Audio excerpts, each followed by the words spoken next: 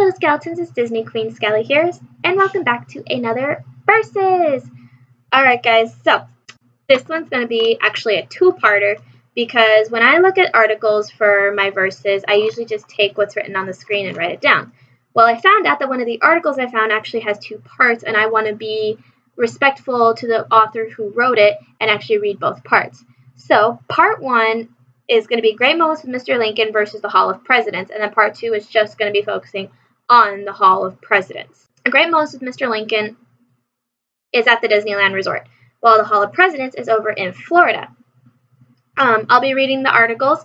If you guys still want to give your opinion at the end of this video in the comments, you're more than welcome to, but I recommend waiting until part two, that way you guys have a full idea on what Great Moments with Mr. Lincoln is, as well as the Hall of Presidents. So, in the meantime, enjoy Great Moments with Mr. Lincoln. I want to apologize in advance. My dad is vacuuming, so if you hear some extra noises in the background, it's the vacuum. Honest, it's Abe. Encounter the great emancipator as he returns to tell the tale of generations past and share his stirring vision of the future. The show starts with a moving film about President Lincoln's life from the humble log cabin of his birth all the way to the White House. Then watch and wonder as he takes center stage to deliver highlights from his greatest speech. A historic presentation. Walt Disney was fascinated with the life of Abraham Lincoln.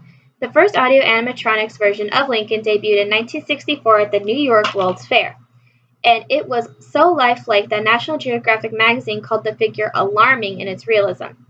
In 1965, the show moved to its current home at Disneyland Park, and updated President Lincoln. Next generation audio animatronics technology gives the figure of Lincoln more emotion and vitality than ever before. Every detail is presented as realistically as possible, and Lincoln's own life mask was used to create the face. While no recording of Lincoln's voice exists, actor Royal Dano provides a satisfying interpretation of Lincoln's immortal words. The Disneyland Story. Pursue a treasure trove of rare memorabilia tracing the creation of the happiest place on earth, including a scale model of Disneyland Park as it looked on opening day, July 17, 1955. A carousel horse from the Griffith Park merry-go-round. Rare illustrations, artifacts, or artworks, and models of attractions. Behind-the-scenes photos of Walt Disney, the short film Disneyland, The First 50 Magical Years, a nostalgic look at the park. Next, we'll be looking at the Hall of Presidents, Part 1. Early in his presidency, President Bill Clinton, in a speech that would be heard by millions of Americans, explained the very principles at the heart of America's value system and its quest for democracy. My fellow citizens, we are the heirs of the great American Revolution, and we are ready to carry our great national experiment forward into the next millennium. Suddenly, a voice is heard. And cut! That's a wrap, everybody. A burst of applause engulfs the White House library, overflowing with excitement from Disney Imagineers. The president throws an arm around Imagineer Justin Seagal's shoulder, cheering, "That was fun!" President Clinton was added to the Hall of Presidents Star and Stripe studded lineup in 1993. Justin recants this story of when he was a part of a team of 5 Imagineers visiting the White House in September 1993. The project? A significant upgrade to Walt Disney World's Hall of Presidents attraction, one which for the first time in the show's history would give the current president a speaking role. As the nation's 42nd president stood before a microphone and video cameras set up to film his gestures and facial nuances for audio animatronics programming, he remarked to his assistant, "Have you seen the Hall of Presidents? This is a great show." President Clinton continued into the microphone, "I feel like I should sing a Disney song. Hi-ho, hi-ho." The Hall of Presidents premiered at Walt Disney World on October 1st, 1971, as one of the resort's most dramatic and prestigious presentations. While it was an attraction original to Magic Kingdom Park, the show was actually conceived 15 years earlier as a Disneyland park attraction. What many don't realize is just how close the Hall of Presidents is to the original ideas conceived by Walt and his team of Imagineers those many years ago. Let's delve into the Walt Disney Archives and learn more about the evolution of this Walt Disney masterpiece. Why don't we begin our journey on Liberty Street? No, not Walt Disney World's Liberty Square, but a never-built addition to Disneyland that would have been an extensive recreation of a typical American street in the Revolutionary area. Let's take ourselves back to 1957 and see what such a land might have been. So if your imagination is ready to enter the Disneyland that never was, here you go. Tinkerbell welcomes us to Liberty Street in a 1956 press package.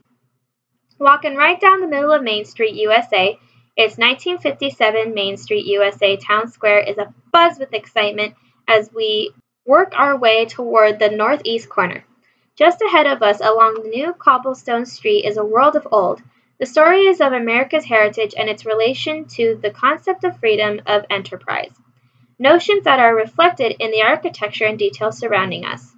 The Revolutionary buildings to our left house a variety of shops: apothecary, glassmaker, print shop, insurance, cabinet maker, ... We soon arrive to the cornerstone of this new land, Liberty Square, whose central icon is an impressive Liberty tree. Just beyond it, we find Liberty Hall, where we enter a large foyer surrounded by dioramas depicting famous scenes from the Revolutionary War. Here, too, is the gateway to the heart of our new land. Auditoriums which feature the two tableau productions, the Hall of the Declaration of Independence and the Hall of Presidents of the United States. In the first curtains, partly unveil a life-size figure of Thomas Jefferson discussing drafts of his fundamental document with Ben Franklin and John Adams. Behind the next curtain is the actual signing of the Declaration of Independence, followed by the ringing of the Liberty Bell. Golly gee, that was loud, you think to yourself, removing your tri-cornered musketeer hat. Our next experience is the Hall of Presidents, a mighty cavalcade of American history, as seen through the eyes of our nation's leaders. Here, lighting, staging, and music and narration combine to create a living experience for us. The show begins with figures of Washington and the presidents immediately succeeding him, standing in silhouette. A compelling narrative recants trying times and explores the formation of our heritage as excerpts from famous addresses of our nation's leaders echo through the theater. The music swells as the finale reveals a spectacular view of all 34 presidents on stage, and a rear curtain opens to reveal a cinematic scope style motion picture screen featuring the nation's capital. Wow, this could never happen anywhere else, you think, as the genius of Walt Disney trumps our imaginations yet again. We're compelled to move on to that other new addition, Edison Square, is it? But we'd better get back to reality. Blessing the presidents. As we know, Liberty Street wouldn't open in 1957, but work would continue on the Hall of Presidents for years to come. Walt himself assigned James Algar, director of the True Life Adventure series, to perform extensive research on the United States presidents and our nation's founding documents in preparation for the True to History show.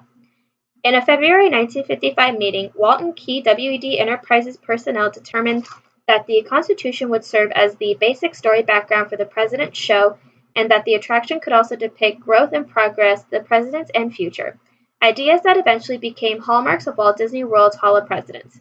By this time, the show had possessed a stronger direction. Its first portion would employ Circorama technology to create a 5-screen wrap-up around 180-degree film presentation, featuring enlarged paintings that would depict moments from our nation's founding. The climax would send audiences right into the middle of a violent Civil War battle. WED artist Sam McKim explained this multi-sensory moment. Walt wanted artillery that would fire from one screen across to the enemy on a screen at the other side. And you'd see things blow up, and then you could smell cordite. It was smell-o-vision. But by far the biggest challenge facing WED Enterprises was the sheer price of the technology needed to bring 34 human figures to life. Originally, the presidents would have been little more than wax figures, but Walt's vision of having them realistically stand and speak was not yet feasible. Looking to sponsors to overcome this hurdle, WED compiled a presentation which included a small model theater and a 32-minute slide presentation which would dazzle potential corporate backers. A fair saves the day. Meanwhile, Walt's preparation for the 1964-65 New York World's Fair would provide a valuable opportunity for major organizations to fund the research and design of new technologies for Disney's attractions, with the hopes of incorporating the President's show into the fair's menu of offerings. WED rechristened the attraction One Nation Under God and brought their mock-up to New York's RCA Victor Theater in June 1961. While the World's Fair staff responded with excitement to the presentation, corporate leaders from such companies as Coca-Cola, Hallmark, and Union Carbide found the cost to be prohibitive. One organization would admit that the show evoked many powerful emotions, but they were ones unrelated to the quality and identification of its products. Something was missing from the presentation. What would better sell one nation than a president himself? Walt realized that he had to do one of these to sell the package, McKim explained. The goal now was to create a full-size, lifelike audio animatronics figure, something that would speak on its own and demonstrate the realism that the Disney team envisioned. Walt had already turned to an animator-turned-sculptor, Blaine Gibson, asking him to start creating busts of Presidents George Washington and Teddy Roosevelt, but the boss wanted our 16th president to be built first. After all, Walt had always had a great admiration for Abraham Lincoln, a tribute to all presidents, but mostly Lincoln. Of help to Blaine was a copy of a life cast of President Lincoln's head, made in 1860 by Chicago sculptor Leonardo Volk. Although Blaine used it in reference for a bust to be made of the president, he exaggerated a few facial characteristics based on his understanding of characters. WEG had created a figure that could rise from the chair by the summer of 1961, but the project still had extensive challenges. Walt called upon engineers Roger Bragi and Bob Gurr, demanding, "I want half the weight and twice the motions." Bob perceived the figure as though it were an airplane, made of lightweight equipment, and designed the mechanical parts for a realistic Lincoln in only 90 days. Quite a feat for such a tall, slender personage. "Why didn't Walt want Grover Cleveland?" Bob once asked. "Nothing he'd have more room for the mechanical design." But it was the major domo of the World's Fair himself, Robert Moses, who would champion one nation under God. In April 1962, Moses, while visiting the Disney studio to look at progress on Disney's other World's Fair projects, encountered the Mr. Lincoln figure, who extended his arm to shake hands with the visitor. Enthralled with Walt's newest toy, Moses quickly became adamant that Lincoln would be part of the fair, so much so that, according to biographer Bob Thomas, he once said, "I won't open the fair without the exhibit." Unfortunately, time was running out, and in the months ahead, the project had to be scaled down.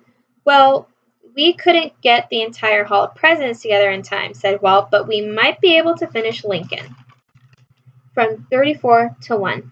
Having spent the greater part of 2 years attempting to cart a sponsor, including a plea to Undersecretary of Commerce Franklin Roosevelt Jr., Moses discovered a most fortuitous circumstance. The state of Illinois legislature had established a commission for the fair, coincidentally proposing an exhibit based on their favorite native son. On a visit to the studio lot, temporary commission chairman Fairfax Cohn found himself overwhelmed after meeting the Lincoln figure. It was a match made in heaven. On November 19th, the centennial observance of Lincoln's Gettysburg Address, Walt Moses Commission Chairman Ralph Newman and Illinois Governor Otto Kerner gathered in Springfield to announce that Mr. Lincoln would be coming to the World's Fair. But the announcement was met with criticism, to put it lightly. Much of the public felt that recreating this revered individual would be a disgrace. When the show premiered in the summer of 1964, however, the illusion was ultimately found to be more than effective, and Great Moments with Mr. Lincoln would become one of the most popular attractions at the World's Fair. In Great Moments, an audio animatronics version of the 16th President stood and addressed the audience with the vocal talent of famed actor Roy O'Donnell, who bore an uncanny resemblance to President Lincoln. The whole effect was so realistic, one newspaper falsely reported that Lincoln stood up and walked forward on the stage, which Imagineer Mayor Davis found to be a heck of a compliment. On July 18, 1965, the show's popularity brought a version of Great Moments to the Disneyland Opera House, where it has since been presented in various forms on and off throughout the years. In the years that followed, WED Imagineers were able to master great realism with advancements in audio animatronics technology, as evidenced in the still successful Haunted Mansion and Pirates of the Caribbean attractions. Sadly, Walt would not live to see even these attractions completed. But with the planning of a whole new Disney World in Central Florida, it seemed about the right time to dust off an old project. Thanks for hanging in there, guys. I know that was a bit of a long one, but like I said, that is only part 1. I am still working on part 2 as we speak, so you guys will hopefully be getting that in the days to come. But anyways, if you guys have an opinion on the Hall of Presidents or Great Moments with Mr. Lincoln, even right now, before I read part 2 of the article, please let me know in the comments section down below. I personally liked Great Moments with Mr. Lincoln. I've never seen the Hall of Presidents, but Great Moments with Mr. Lincoln did give me a bit of a fright because of a cannon going off in the middle of the show. And truthfully, I've never seen it since because it scared me so much. But let me know what you guys think in the comment section down below. But in the meantime, thank you guys so much for watching. Bye, little skeletons. Stay safe. Love you guys.